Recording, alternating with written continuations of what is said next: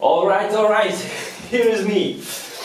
Welcome, here is Danny from SickBiker Studio. This is SickBiker Studio.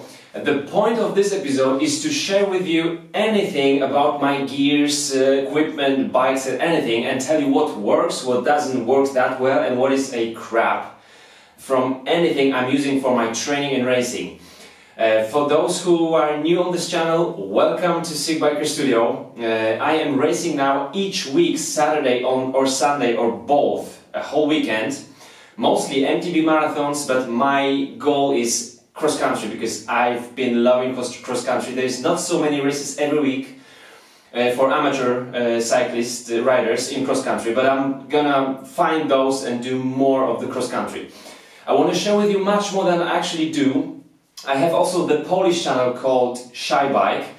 The problem with it is that my computer is working 20 hours a day. Like yesterday I did race, which took me 1 hour 43 minutes, and my computer is going to stabilize it, render it for the first time, then render the back camera and then the Garmin overlay for 2 days or 3 days. It is that much of a work. Even though I have one guy working for me and helping me, my friend actually. So it is a lot of work. But today, just for you to know, I'm gonna sometimes do this kind of episode so that you know what is good, what I like, and there's so much experience into it. So it's not just like 50 kilometers test, it's really a brutal testing of all those parts. So what should I begin with? For those who don't know, once more, I have Cannondale FSI Carbon 2 and Cannondale Super 6 Evo, oh my goodness, high modulus Ultegra disc. This bike I got from Cannondale for 6 months and I'm gonna return it in May. This one I got in very good price. I have to pay for it till September this year, but I hope it will stay with me and I won't have to resell it. I'm really hoping. That machine, this is my own project. Maybe you saw my white killer project. It's been sold. This one is black one and I love it so much. So let's start with the bikes. Super 6 Evo high modulus disc brakes. I'm loving it. It's super comfortable. 25.4 carbon seat post. This is something you actually feel.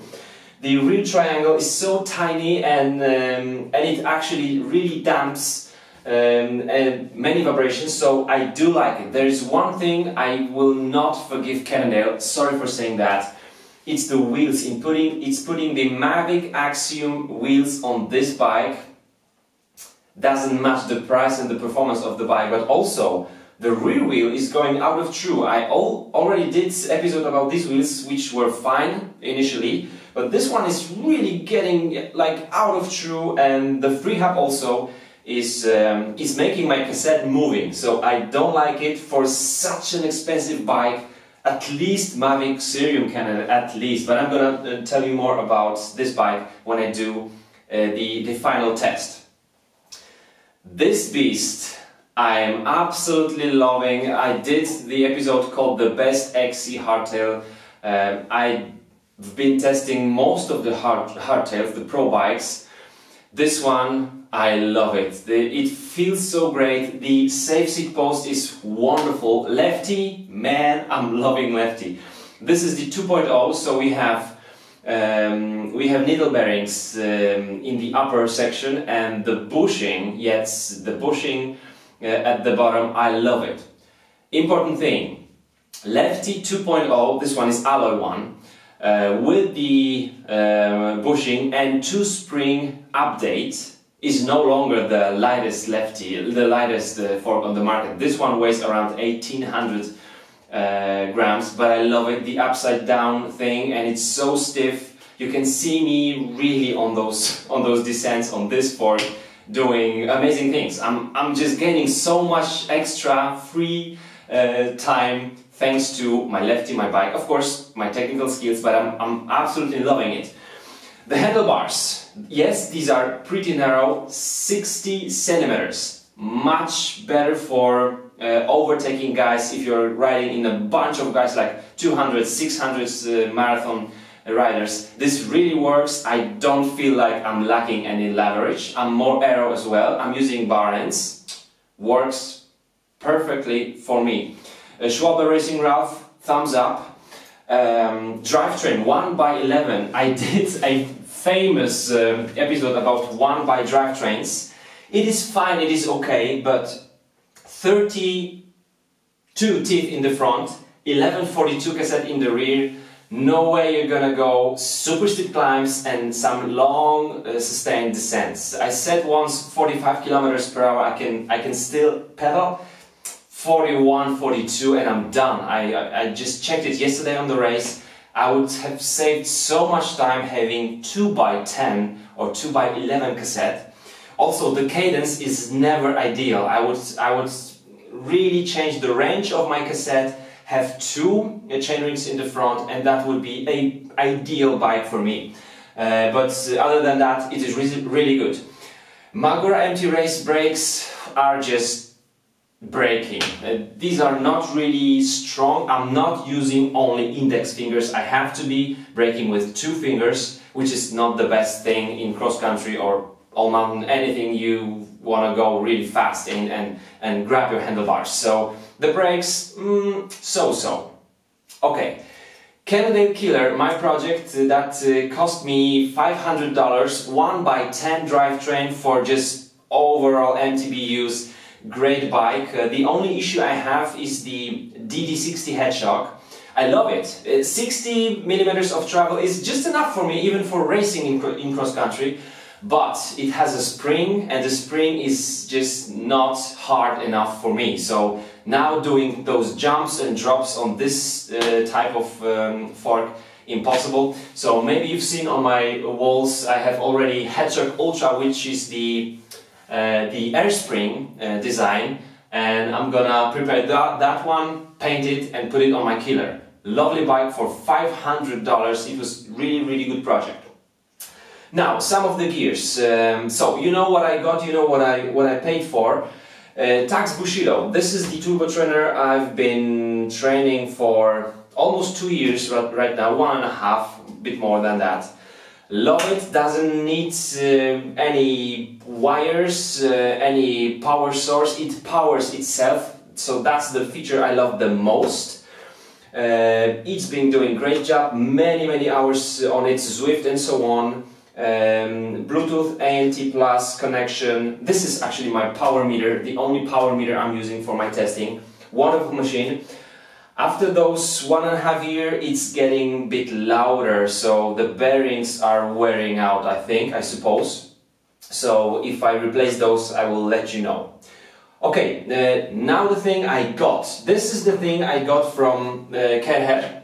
You already asked me about how I use it.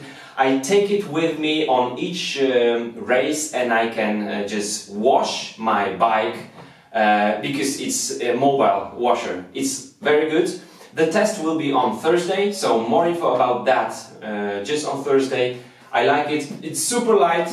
It's really mobile thing, and it fits to our tiny Opel Corsa car.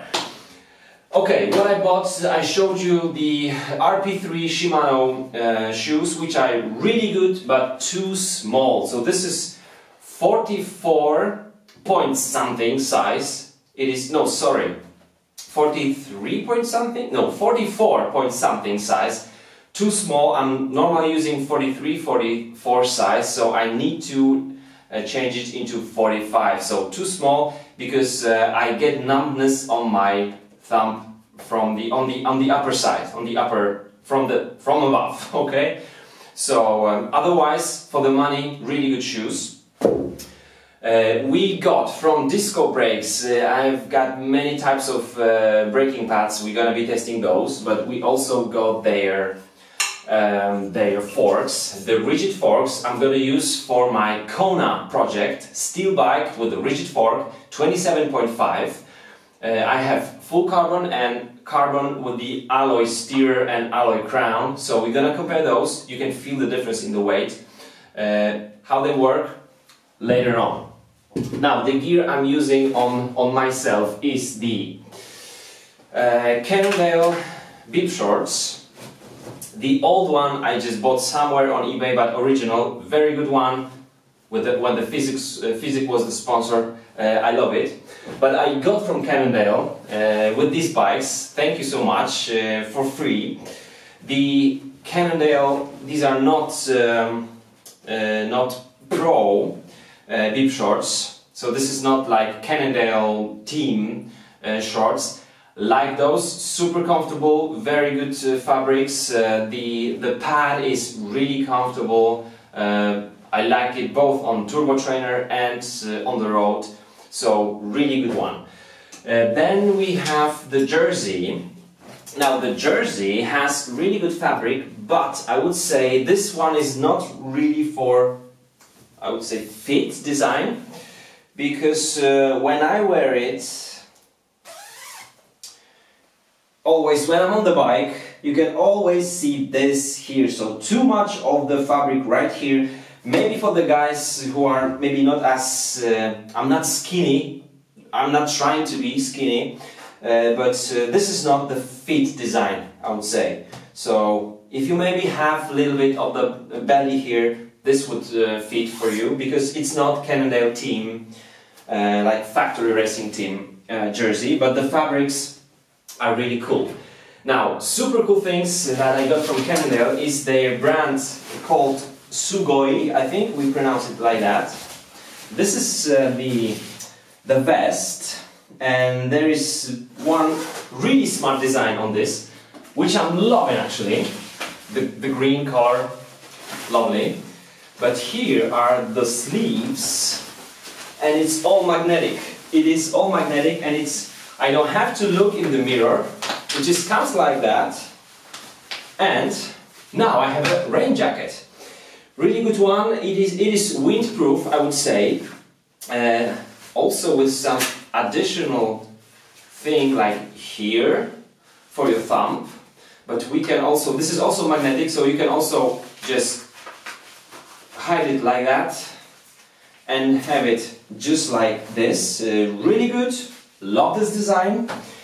And this pocket, I would like to have this pocket on each jersey that I have, even on those I'm racing on. Always some key or something, anything would be lovely. Now, if I want to remove it, you don't have to just jump off the bike. You just do it like that and put it into your pocket. That's it. Lovely. What I don't recommend a whole jacket for is like in MTB. If you want to be climbing for a long time, it doesn't really breathe well. It has this mesh on your back, but this is more against rain and wind. So, you know, those sleeves removable, super design. Love it. This is really smart thing. Another smart thing from Sugoi are these gloves, which I'm using up in the temperature up to 13 degrees Celsius or so. 5-finger, but you can just change it into 3 fingers. So even just around freezing temperature, around 0, this is kind of cool. Yesterday when I was warming up for my race, it was 3 degrees Celsius. I did it like that, and then for the race I was just still using those gloves. But here there is some nice pocket on those gloves right there. And if you do it nicely, you don't even see this bulky thing here. Cool, cool stuff, really, really nice. One crappy thing about most of this Sugoi clothing I got is that this reflective Sugoi sign comes up after washing the thing maybe 3 times. So forget about having reflective Sugoi sign or logo, because it just comes off. So it is a crap. Sorry for saying that, it is. But the gloves are really smart. The vest jacket with these gloves, I love it. Okay, and then we have long shorts from Cannondale. Really good, different fabrics on different areas of your shorts, which I like a lot. Here at the bottom one, very strong fabric. Inside, just around your knees, something a bit more warm. So I'm using those in the temperature from just around 0 degrees Celsius up to 16, and it works fine without any additional. It has the padding inside, so I'm not using bib shorts under it. Very, very good. Alright, now some things from the Rat Discount store that my patrons bought for me for testing. Thank you so much. Is the Merida Lamprey long sleeve jersey. It is lightweight, very, very thin, and extremely nice in touch. So this fabric is so cool. Merida Lamprey, it was on at least it was on the sale on the Rat Discount. You have the links below the video. Really good one. From the same store, we purchased the jersey, and unlike with the Cannondale I showed you, this one is a bit more like slim design. So I like it. The color fits my Cannondale, even though it's Merida Multivan. Very good jersey. It's also in the Rat Discount. Then something I bought is the gloves. If you go back to gloves test or review, you will know the model. I don't remember it. It's Pearl Izumi soft shell. I don't remember which one line was it, the more expensive one or the least expensive one. But I like it from the winter, so when it's below 0, it's freezing outside. These gloves, you can operate anything like lever for your seat post, for your fork, anything. Good stuff.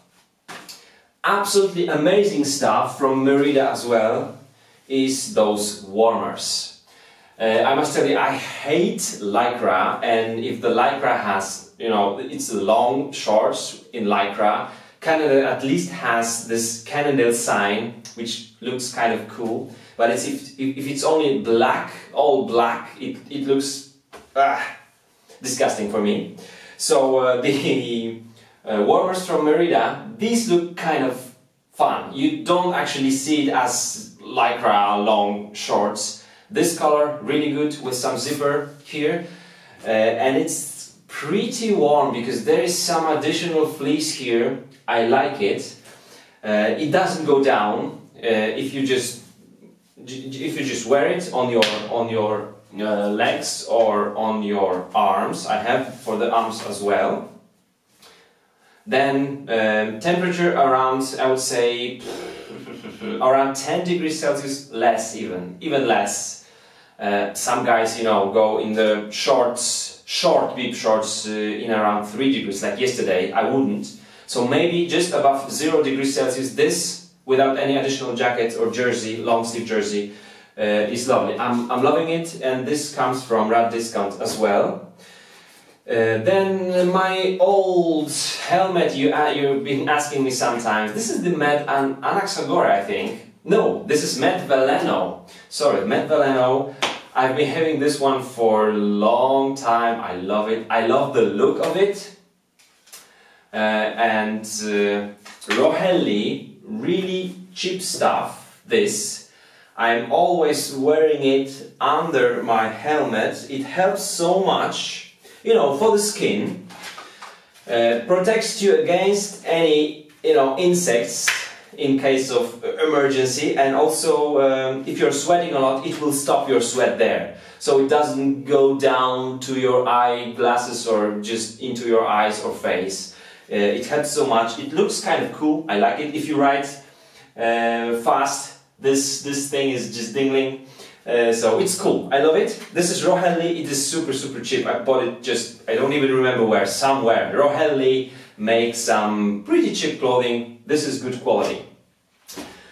Crap, absolute crap. I cannot believe how some guys reviewing this thing, this gimbal, Feiyu gimbal, wearable one, say it kind of works. It does not work at all. I bought it. I want to just give it back. This thing is not capable of holding on to your camera. GoPro Hero 4 is too heavy. It should, without any problem, cope even with GoPro 4. With the additional backpack battery, there is no chance you can do it. This actually spoiled many of my videos I did for one day. I was hoping to have this beautiful view and stabilized one. Gimbal, Feiyu WG wearable gimbal just does not work. GoPro is too heavy for this, and also when I was doing the right corners, it would just lose horizons and was unable to find it back. Unless I did the left corner and then it would go back. So I cannot recommend Feiyu WG gimbal. Sorry, this is really bad. Maybe for walking, not for riding. And the last little thing is this pocket I got from Canada. It's their brand called PogPack, or maybe PogPack does it for them.